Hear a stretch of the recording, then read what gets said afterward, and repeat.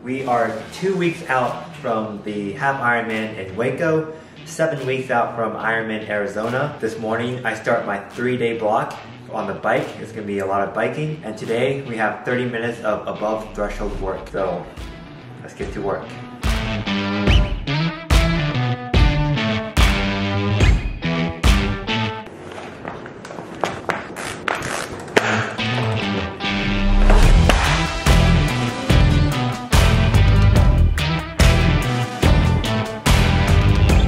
Just got done with the warm-up. The main set today, 30 by 1 minute at 330 watts or more. It's gonna be off erg. So what that means is that you have to switch gears. So if you wanna push less or more power, you gotta switch down or up to do that. The smart trainer won't let you keep it at a constant watt. So it's gonna be 15 minutes at 1 minute, 330 watts, low cadence, around 60, a minute rest in between. So we're gonna do that 15 rounds and then a 10-minute shakeout spin, and then the other half, the second half, 15 minutes. So it's gonna be a tough one today. We're gonna probably go into VO2 max, but at least threshold work for this morning.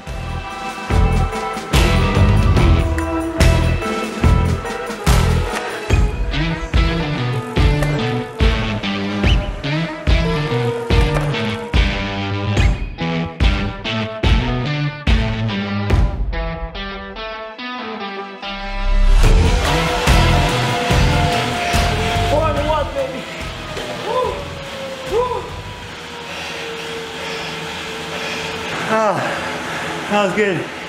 Good set. Good set.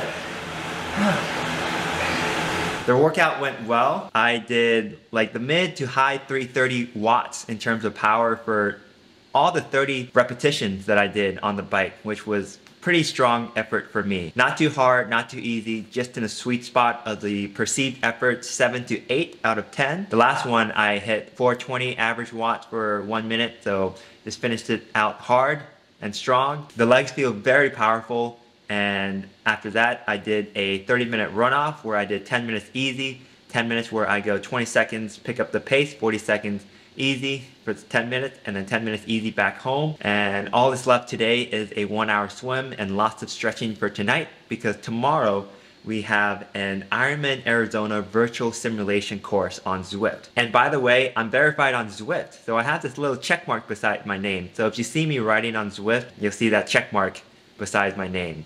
So that's cool. I'll be doing that with my teammate Steven. He just lives like 5 minutes away from me, so we both have the same bike workout, so we can motivate each other. And you know, it's kind of boring riding 4 hours by yourself inside. It does help having that extra person for motivation. Today was a strong day. Tomorrow's an even bigger day. Sunday is also a bigger day than tomorrow. So gotta keep that refuel, keep the nutrition going, recover, stretch, and just 3 days of hard biking. And then after that, Monday's recovery. The next morning, Saturday, with Steven, we have the pain cave all set up. We are doing the first 4 hours of the Ironman Arizona course, all inside.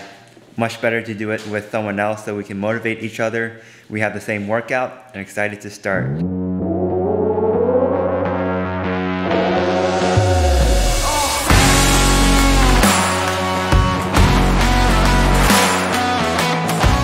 Keegan's here too. 3 bike. Maybe we fit one more. Yeah. We could, right there.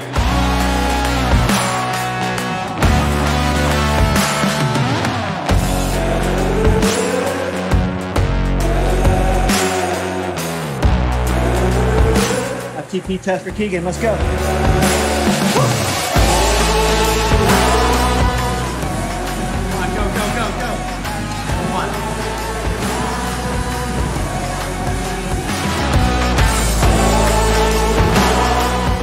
Just finished with the bike. 4 hours, 15 minutes was the final time. I was about to give up at the end, but luckily I had Steven push me to the end. I wouldn't have done it without him or Keegan, so it's really awesome riding with someone in a group for these indoor rides. Now he has a 30-minute runoff, and I have a 1-hour runoff where I do 2 sets of 5K, 3.1 miles at 70.3 pace. So my legs are smashed, but let's see how the body adapts and responds to this. And then after that, it's pretty much the same thing as yesterday. Today's the day I almost cracked.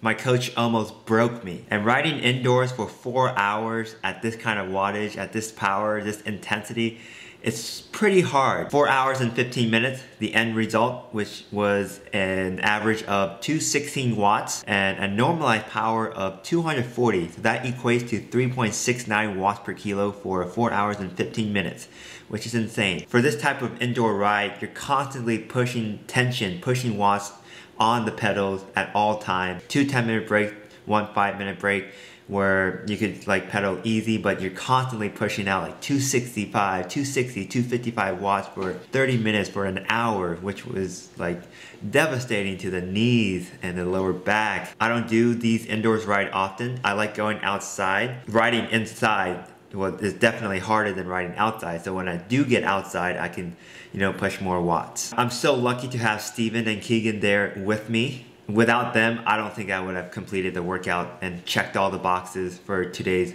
set. But luckily they were there. I got to see Keegan's power FTP set, which he had on his own, and Steven and I did the same workout.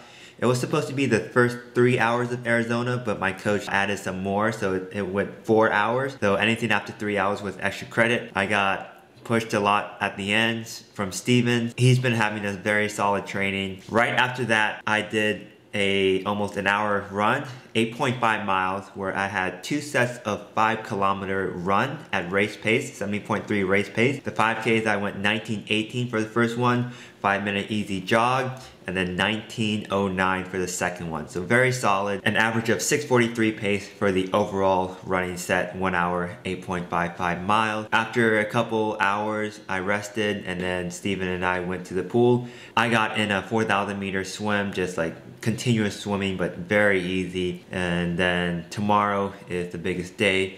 I will be going to Waco, and we have a 5-hour bike into a 30-minute run. But I think I did feel some kind of an itch on my right shin, and I do not want to get injured, so I told my coach about it, and we're gonna cancel the run, and I may do 5.5 or 6-hour ride, or maybe just 5, depending on how I feel. We're gonna do the 70.3 course, the Half Ironman in Waco, 2 times, so pretty much the Ironman Waco course, and add on if necessary if I have more time left. So gotta stretch more tonight. Tomorrow's the last day of the 3-day bike block.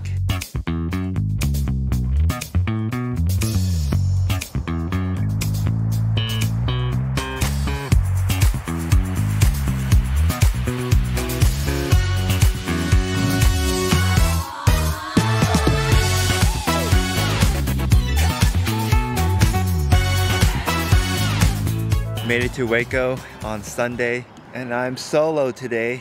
We have a 5-ish hour ride. Gonna do the Ironman course. I guess if I get lost or if I get stuck, I'll try to find my way back. But this ride is nothing too hard, and it's just like get the miles in, don't push yourself. I had a rough past 2 days with the bike, so it's also pretty cold out, so I gotta get going and warm myself up.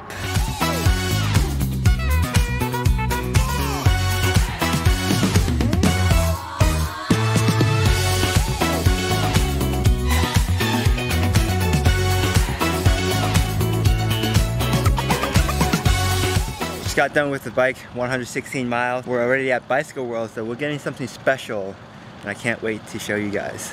Look at the bike here. So we're gonna take this guy in to Bicycle World right here. That was a pretty good ride. I'll tell you later about it.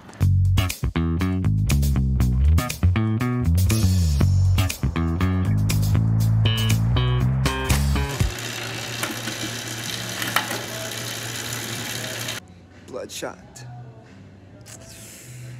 Oh my gosh, we got the pulley system installed from Ceramic Speed. Oh, it's so good. And we got a disc wheel as well. And now I'm gonna head and get some lunch. It's 3 p.m. so I'm starving. And then I think I wanna buy another training shoes from Waco Running Company because of the shin splint. And I don't wanna get injured. It's good to switch out running shoes. A little exploration here in Waco before I head home. You may be asking, am I tired after 116 miles of biking? Not really. I just had a lot of caffeine, so I'm pretty pumped up right now. I may be tired in like an hour, but I have one more Red Bull in my car for the 2-hour drive back home. So hopefully that'll last. The Asics. I never ran an Asics, so I can't wait to try it. It's usually Nike, Saucony, On, Hoka. But after trying these shoes, I've tried 5 different shoes in the store, and I really like this one. I'm a big like cushioning guy, so big shoes with cushioning so I don't get injured because I run a lot. So yeah, Asics shoes. What a successful 3 day of just biking a lot. I biked almost 12 hours in those 3 days and lots of miles. I did the Ironman Waco course. It's 116 miles. It's a 2-loop course. The first loop, I forgot to turn left, so I rode down and I'm like, wait, I'm in the wrong spot. So I had a U-turn and came back, so that's like an extra 2 miles. And when you turn around, you don't go all the way to where you start.